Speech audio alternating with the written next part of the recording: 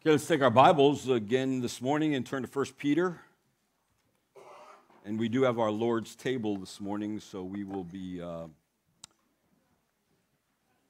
turning to that at the end of my message.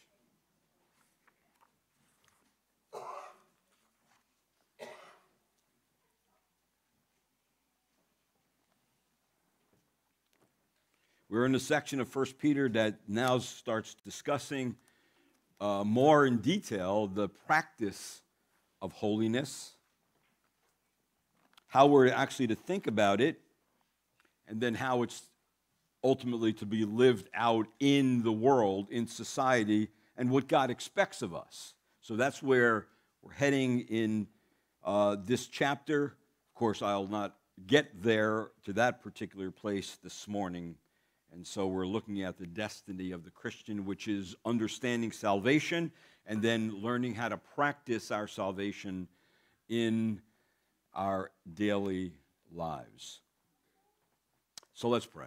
Lord, this morning as we again put our eyes upon the text of Scripture, and I pray, Lord, that's where our eyes would be and our mind would be as we now consider in our own lives what it means to grasp the practice of holiness and how our lives have drastically changed when we came to Christ. Now, we didn't know all that in the beginning, and some of those things are spiritual changes. So I pray, Lord, you would give us a sense on those changes in our life so we can now live the way we ought to and behave the way we ought to, knowing that we are in Christ Jesus, and in Christ Jesus we are a new creation, and all things are becoming new. And so I pray, Lord, that that would become a reality in our life, that we would understand the Word of God for ourselves and then put our place in the equation of Scripture so we can understand it in light of what the Spirit of God is teaching us. Thank you, Lord, again for this day and your word. In Christ I pray. Amen. So this morning we'll be looking at verses 6 through 10. And let me read that. Verse 6 through 10. I'll read it from verse 4, from where we were last time. And coming to him, 1 Peter chapter 2, verse 4, and coming to him as a living stone which has been rejected by men, but is choice and precious in the sight of God. You also, as living stones, are being built up as a spiritual house for a holy priesthood to offer up spiritual sacrifices acceptable to God through Jesus Christ. For this is contained in Scripture. Behold, I lay in Zion a choice stone, a precious cornerstone, and he who believes in him will not be disappointed. This precious value, then, is for you who believe. But for those who disbelieve, the stone which the builders rejected, this stone became the very cornerstone, and the stone a stone of stumbling and a rock of offense. For they stumbled because they are disobedient to the word, and to this doom they were also appointed. But you, as a chosen race, a royal priesthood, a holy nation, a people for God's own possession, so that you may proclaim the excellencies of him who has called you out of darkness into this marvelous light. For you once were not a people, but now you are the people of God.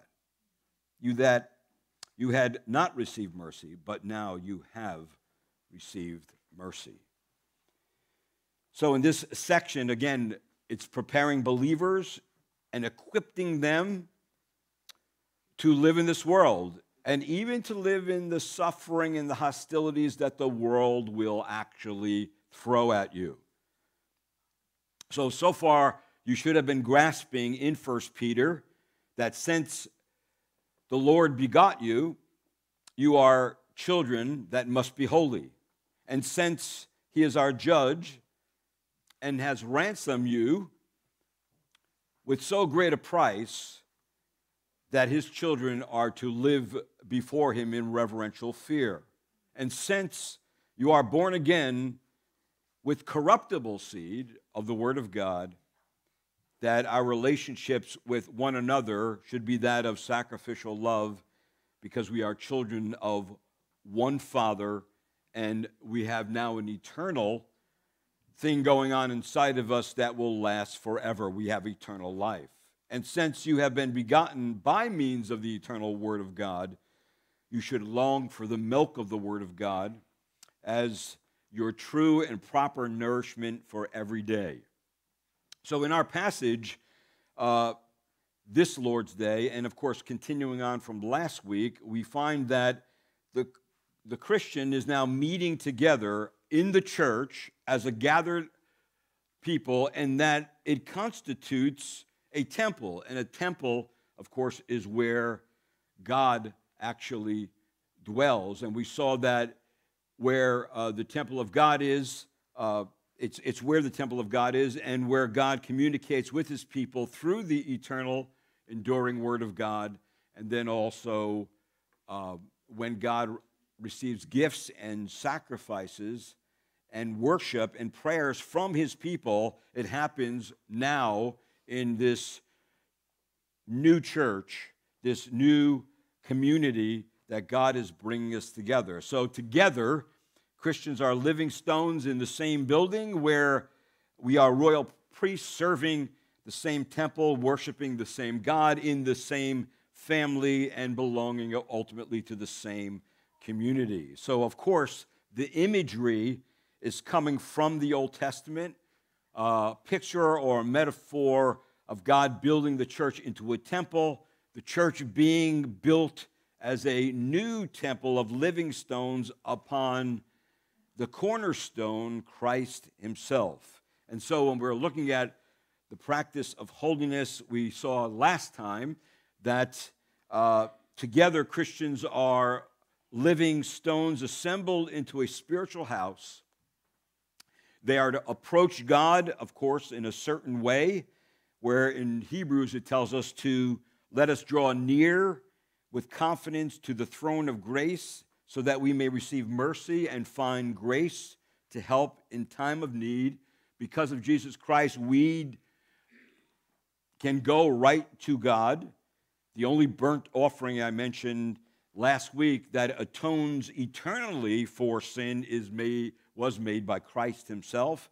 And true worshipers no longer have to bring their lambs to the altar to receive forgiveness of sins, but instead they bring a sacrifice involved with praising God for his grace and declaring one's attention to love God and to keep his commandments. So now that animal sacrifice is obsolete, praise and good works by themselves constitute the proper sacrifices expected of a Christian.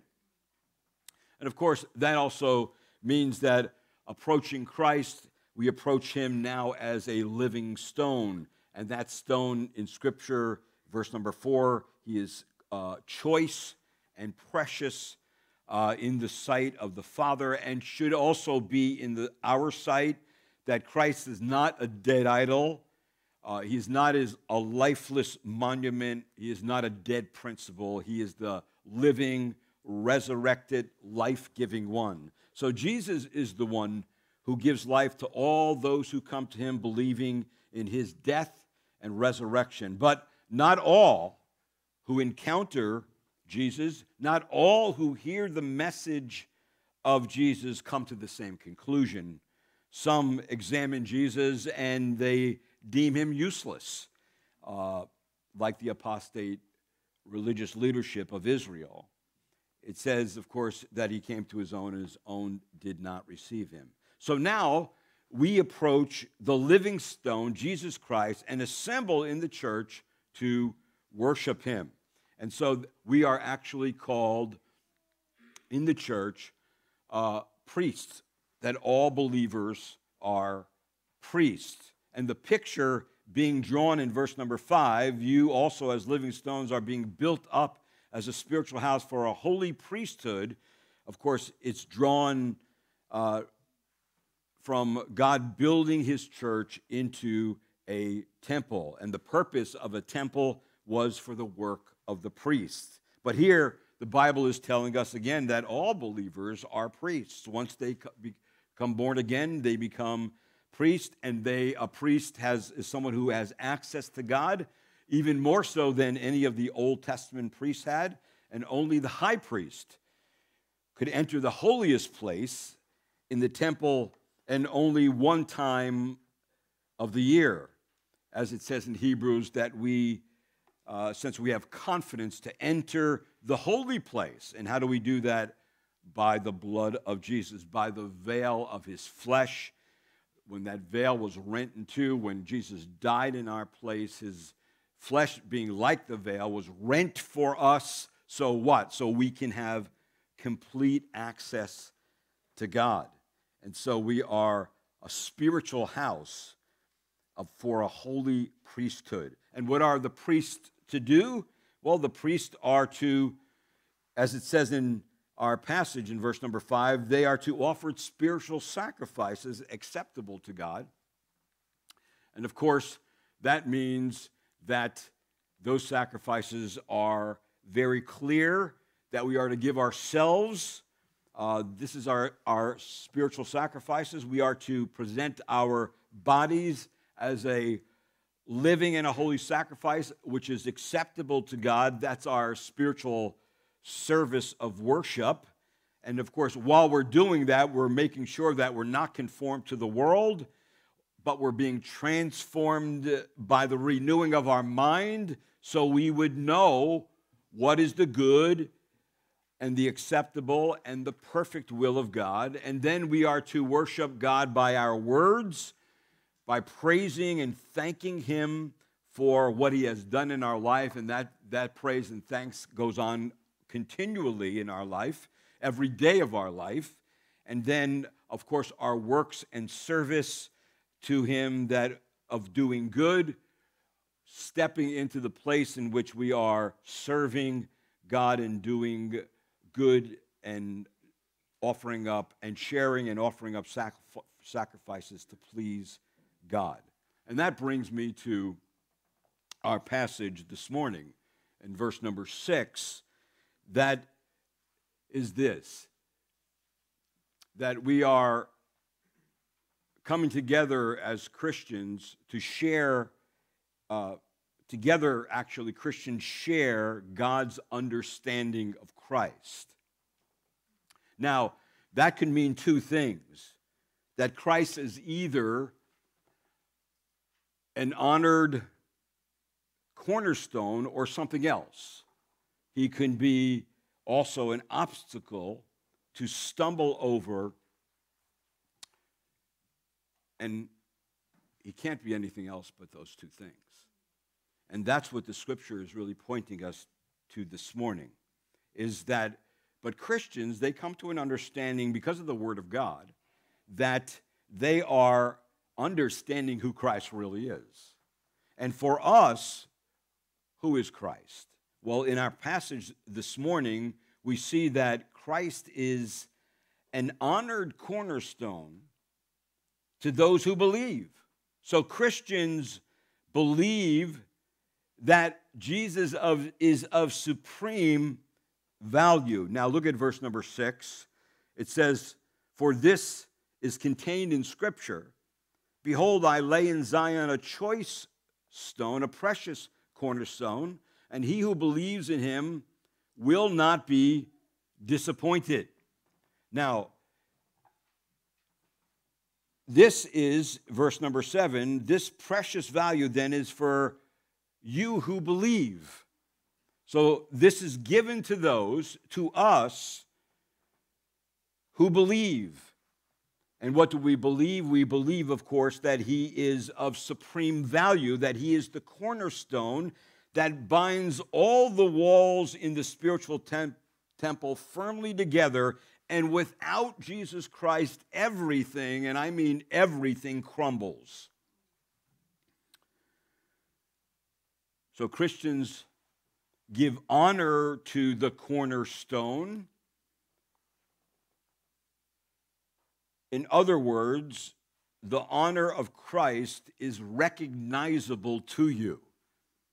That at one time in your life, Christ was not choice or precious. He was not of high value. But now that you've come to know him, he is of an extremely, he is at an extreme level of high value, and that he is choice in the sense is there's no one else that can take his place. See, Jesus, to us who believe, he is precious as being costly and expensive. And according to our text, and he who believes in him will not be disappointed. Now, if you didn't notice that actually Peter is quoting from Isaiah in this passage, chapter 28, verse 16. And he is saying something in a little different way, but in the same way as in our text here.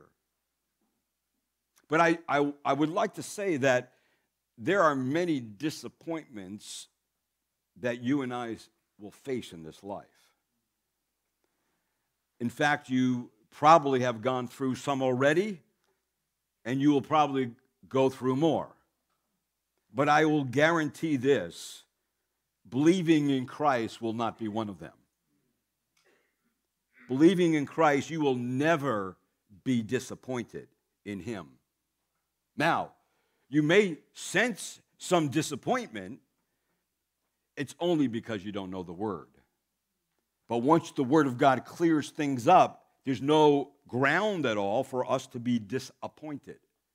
In fact, again, here's what it says in, I don't know why this is going so fast today. I can't even hold it, so I don't know.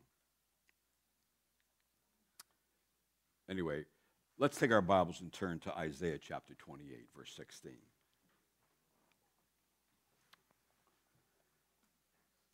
And look what it says there. Now, this is a reference, of course, from the prophet Isaiah.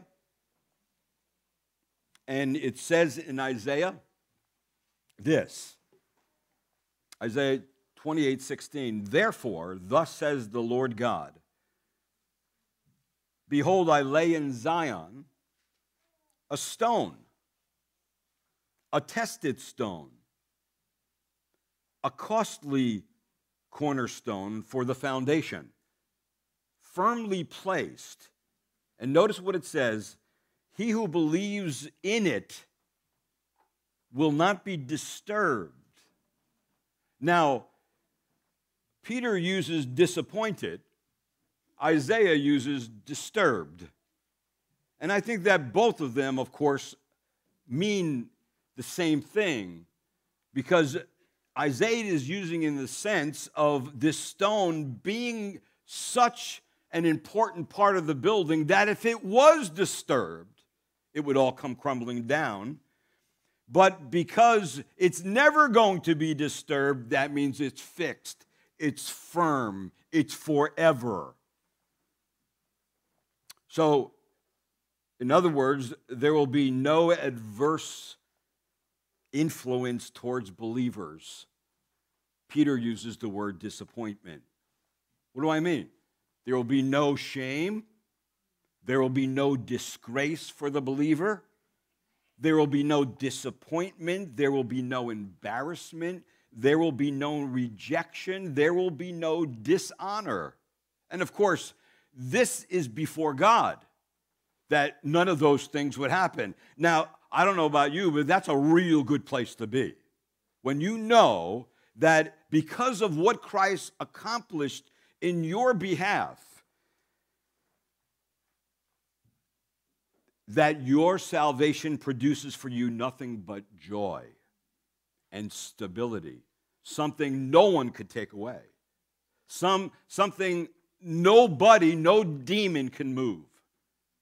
That this relationship I have with Christ is going to be one that has no disappointments in it at all whatsoever. that you know God's way of salvation, his design for salvation, will only bring joy to you. But on the other hand, it will bring judgment to others. And the thing that we need to grasp is that there's really no in-between. It's either one or the other. Either I have joy or I am still under God's justice, right? And God is a just God, and he will have his justice fulfilled one way or the other because of who he is. Now, if you notice the word in here, I highlighted it, Zion. Don't let that word throw you off, because this word has a rich history in Scripture. But the word, really, the word means the temple area as a dwelling place of God.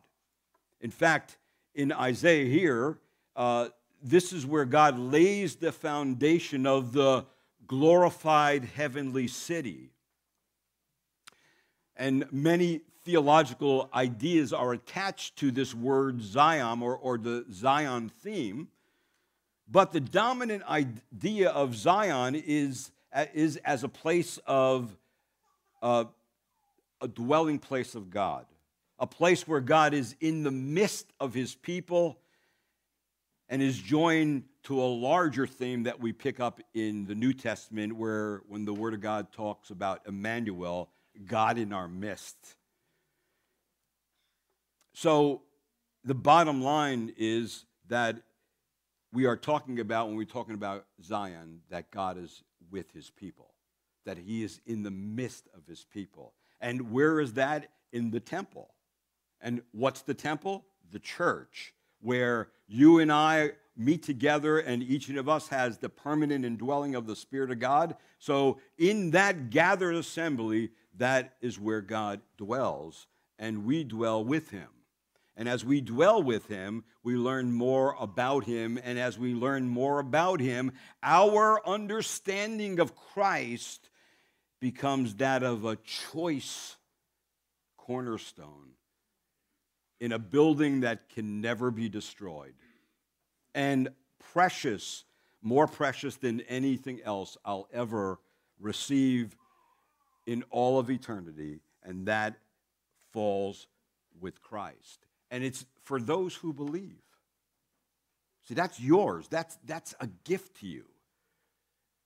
And if you think of that, then you only could come to this conclusion that God desires for his people joy and peace. That's what he desires for us. However, looking back at our passage in 1 Peter chapter 2, verse 7,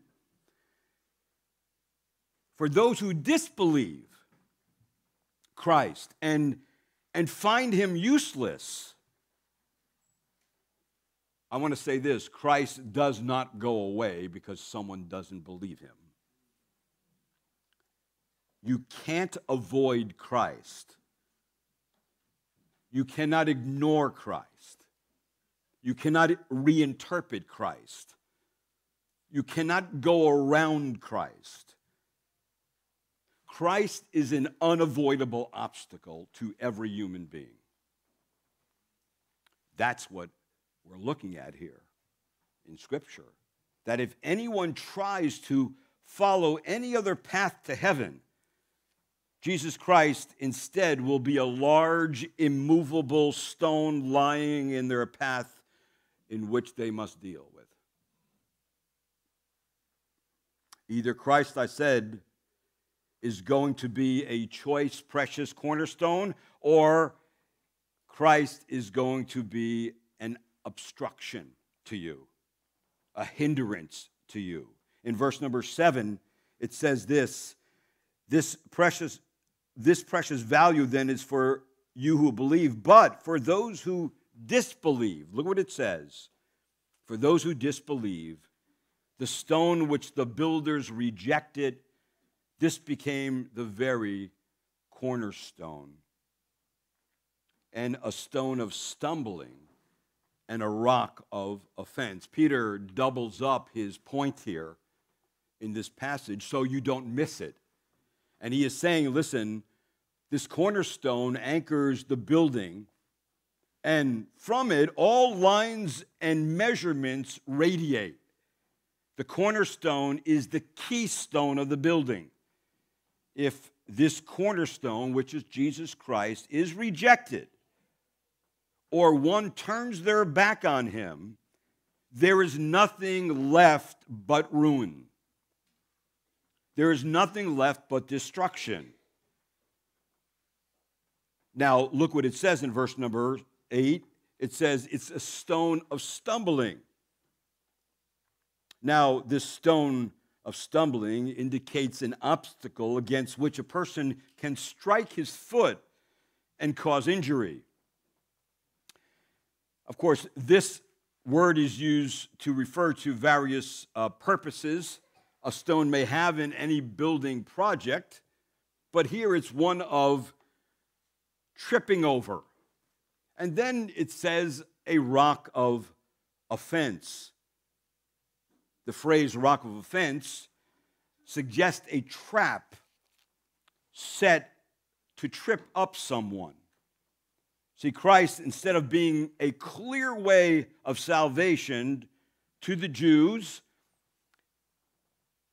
and to the unbelieving, Christ becomes a scandal. For the word offense is really the word scandalon in the Greek. In other words, he becomes a snare, a cause of ruin, an occasion of falling over him instead of coming to him and believing in him. Of course, this is specifically directed at the Jews, but it also is the same for all unbelievers, all those who would reject him. So if we put all these terms together, it expresses in the strongest way the seriousness of ignoring and forgetting and rejecting Christ. In the end, if someone does that, God abandons such people to the error of their own ways, to the emptiness of their systems of belief, which really is a system of unbelief. And so that is the seriousness of Christ, that he is either going to be one or the other, one of producing joy and salvation and one of producing stumbling, rejection, ruin, and judgment. That's what the Word of God is teaching us. But there is another thing that I want you to see in our text, and that's found in verse number 8. And it says, a stone of stumbling and a rock of offense, for they stumble because they are disobedient to the word.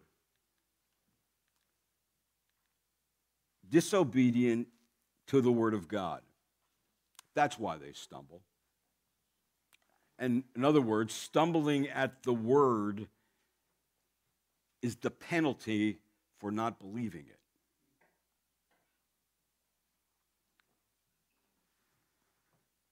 What's the inevitable consequences of rejecting Christ? Well, it's just believing a lie. That's the other side. Any lie.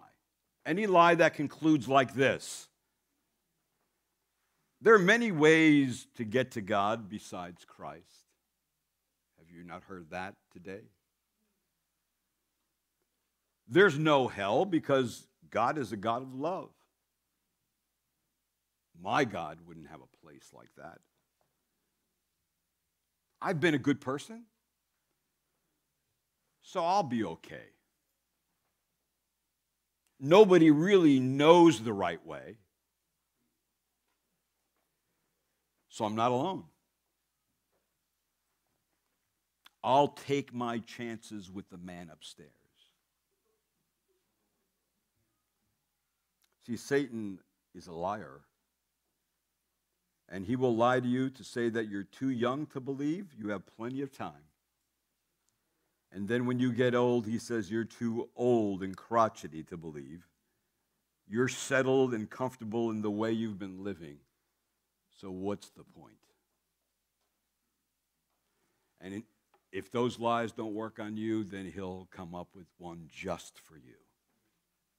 Just for any person who is and wants to remain in unbelief or in their own way of saving themselves.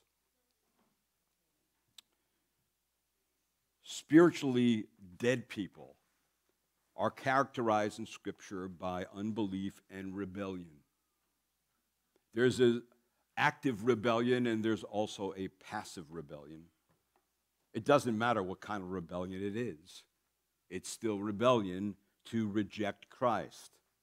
In fact, the high ruling body of Israel did not recognize that God was at work in Jesus in a new way, inaugurating God's sovereign reign in the lives of those who would respond in faith and repentance. They assumed that they had figured out Jesus. That's what happens when you're reading the Gospels. You have a bunch of people thinking, I think I got a handle on this guy. And what happens is that they got Jesus wrong. They assumed they figured him out. However, the source of their conclusion was fleshly, worldly, and demonic. And why did they get Jesus wrong?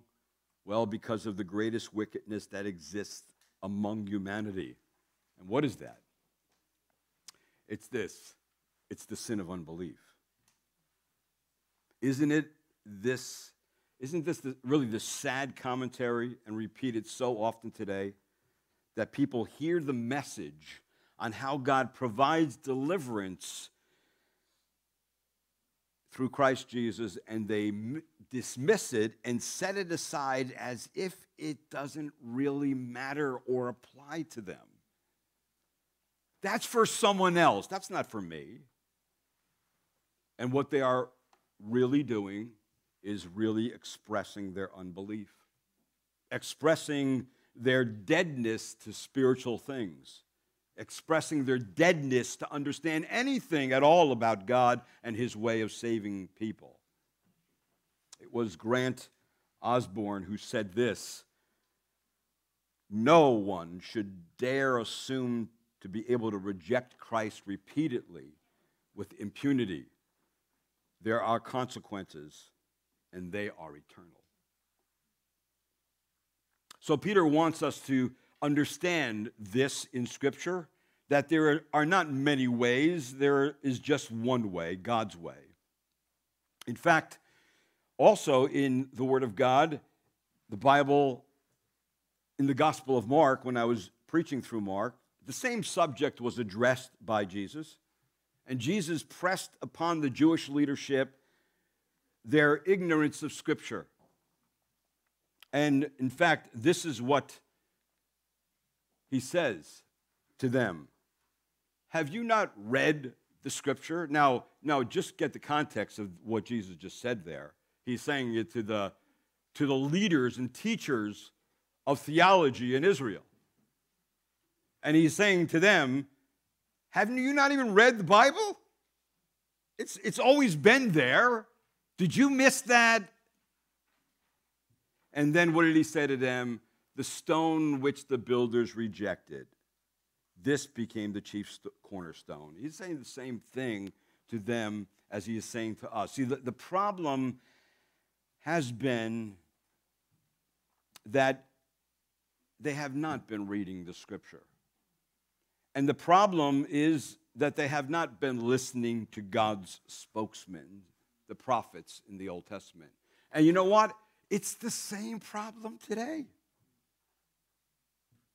The only reason why I can tell you these things this morning is because I have read the Scriptures, but I don't know all the Scriptures.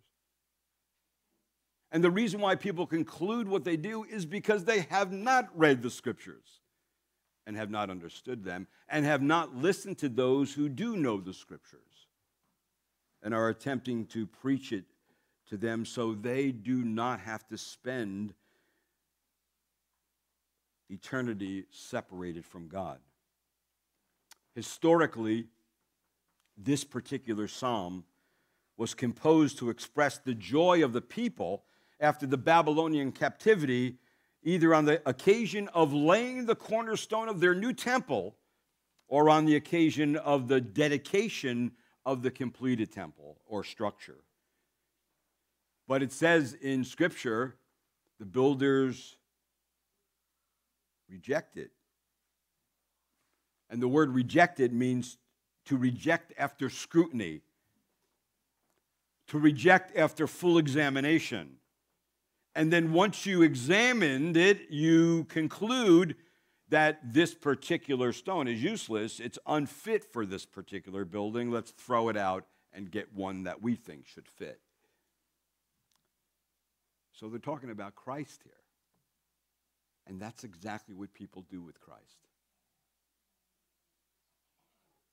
They look at him, they hear about him through their life, and they conclude completely in another direction what the Bible says about him.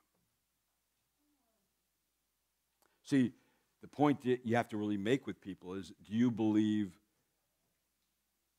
what the Bible says about Jesus? Not what you think it says, not what you heard somebody say about him, but what does the Bible actually say about him? See, Jesus Christ is a God who's full of loving compassion, and wants to extend his mercy to people. But he is also a God of justice and judgment. And if that mercy is shunned, if it's rejected, if it's laid aside, there's no other place for a person to settle is then under God's wrath, where they've been the whole time. See, Jesus himself is the rejected stone, and now becomes, in God's good purpose, the chief cornerstone of the building that is the new temple, that is the Christian church, that the chief cornerstone, which binds together, again, the two sides of the building, and so becomes architecturally the most important stone in the structure. The cornerstone then governs every angle in the formation of the building itself, and that all the godly who see this strange way of God's working can only bow their heads in awe and reverence at God's plan and say, wow, I would have never done it like that. But Lord, if this is the way you've done it, I want to submit to it. So those who do not believe actually have examined the stone, Christ, and have determined there is no value in him. So both believers and unbelievers examine the stone, but come to different conclusions and come to different outcomes. See, Christ is the only way of salvation. He cannot be avoided. So then that person who rejects him, for whatever reason, that person remains in a state of ruin and destruction. And you cannot whatsoever change that. The only thing that could change that is if that person comes to Christ. If that person comes and believes. Now, if you didn't get what's said at the end of verse number 8, I want you to look there again. Notice what it says. It says, verse 8, a stone of stumbling and a rock of offense, for they stumble because they are disobedient to the word. And then, look what it says, and to this doom they were also appointed. Wow, that's a pretty heavy statement. Now, in my evaluation, some people may say, well, that's teaching double predestination, that God predestines people to heaven and to hell. I don't believe the Bible teaches double predestination. I believe what it's saying here, it's stating the consequences of rejecting Christ. God's appointed stone. That's what it's doing here. God punishes those who reject Christ. Those Jews who have rejected God's chief cornerstone will have no mercy in the end. Anyone who does not receive Jesus Christ as their Lord and Savior will have no mercy. And what's God's mercy?